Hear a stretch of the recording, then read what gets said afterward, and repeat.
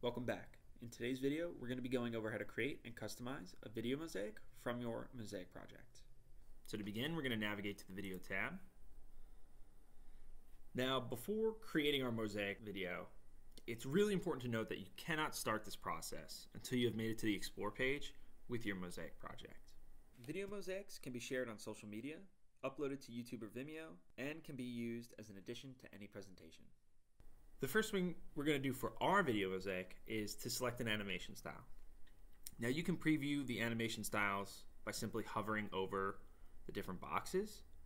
The direct build, reveal, zoom and explore, and scatter build all share the same customizable elements that you can get into after selecting your animation style. Our feature build, which you can see here, has several additional features that we're going to cover after we kind of go through how to put together a direct build. So let's start off by selecting direct build. Next, we're going to move on to a background color. So you can select between our white or black background color, as well as picking a custom background color, which you can use with a specific hex code or by playing around with the color palette here. For our tutorial, we're just going to go with a white background. Afterwards, we're going to move on to video duration. Videos can be anywhere from 15 to 60 seconds, as you can see here on the slider bar. If you're looking for something longer than 60 seconds, you're going to need to reach out to our team and work with one of our animators. For the purposes of our tutorial, I'm just going to set this to 15 seconds. And then our last option is going to be our soundtrack.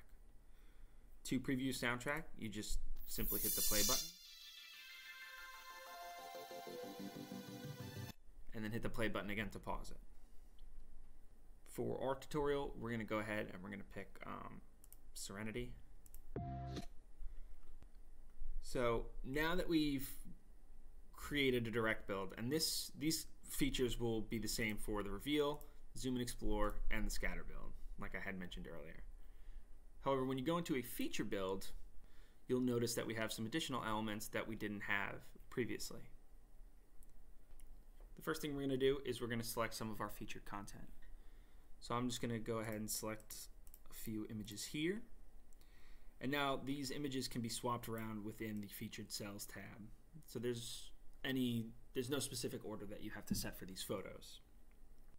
And you can have up to 90 featured cells for your video. And these images will be the featured content cells that you see in the animation preview.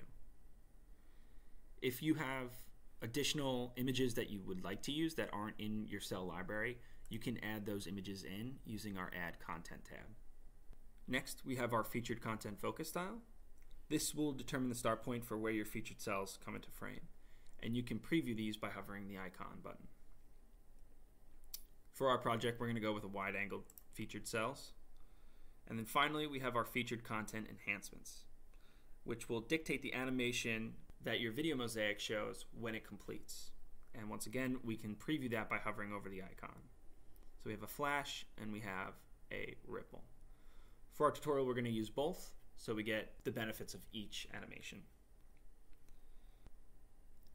And then we have the same customizable elements as we did with the other animation styles.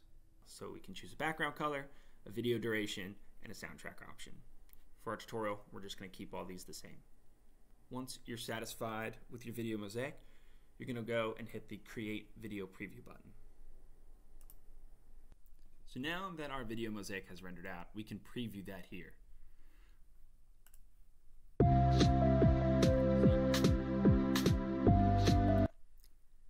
So once you look through this, if you aren't satisfied with how your video came out, you can hit this Remix button to go back to the video creation page. And there you can edit the different aspects of your video mosaic into different combinations until you have something that you're satisfied with.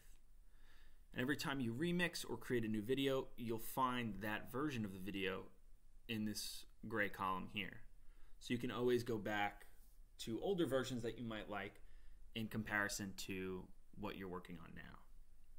So now that we've completed our video, we can go back to the home page. And that'll wrap up our tutorial on how to create a video mosaic.